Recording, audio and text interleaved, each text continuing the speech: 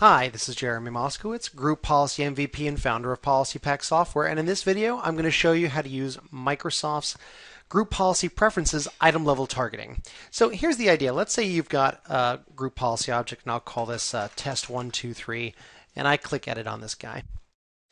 If we take a look inside and we look at the Group Policy Preferences items, there's a bazillion things you can do, and as a lot of you know, I have a group policy training class on the Group Policy Preferences, but I want to talk about a very specific piece of it, which is that for every single item you create, like a shortcut, let's say I want to create this shortcut on the desktop and make it a URL, like www.policypack.com, and I'll give it a little lock icon.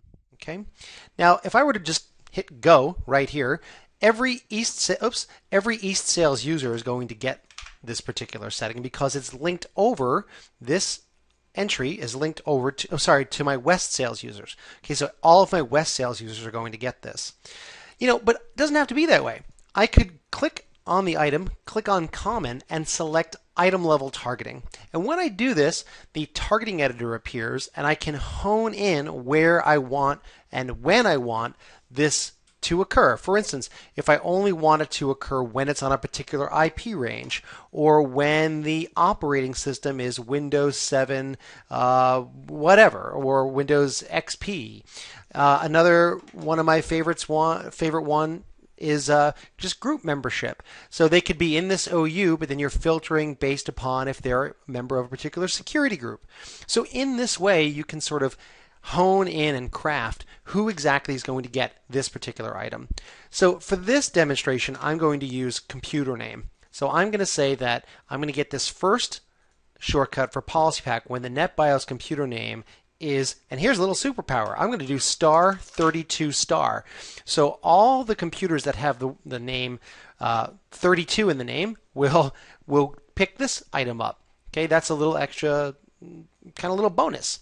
And I'm going to create another one for, say, GP Answers. I'll go to URL and go to desktop, go to gpanswers.com. And this time I'll pick my favorite icon, the little tree icon.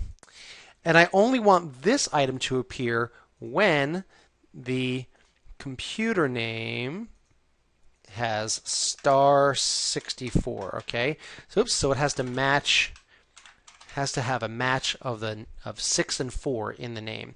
So those are my two items. So normally both of these would appear on both of my desktops, but that's not what's going to happen here.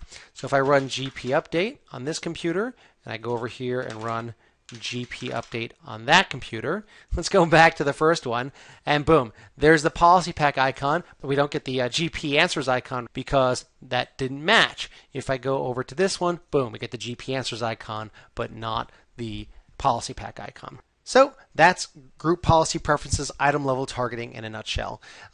For some advanced tricks, you could also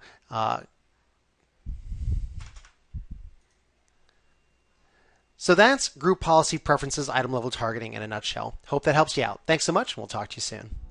To find out more about how Netrix Policy Pack can simplify modern desktop security and management, go to netrix.com/netrixpolicypack.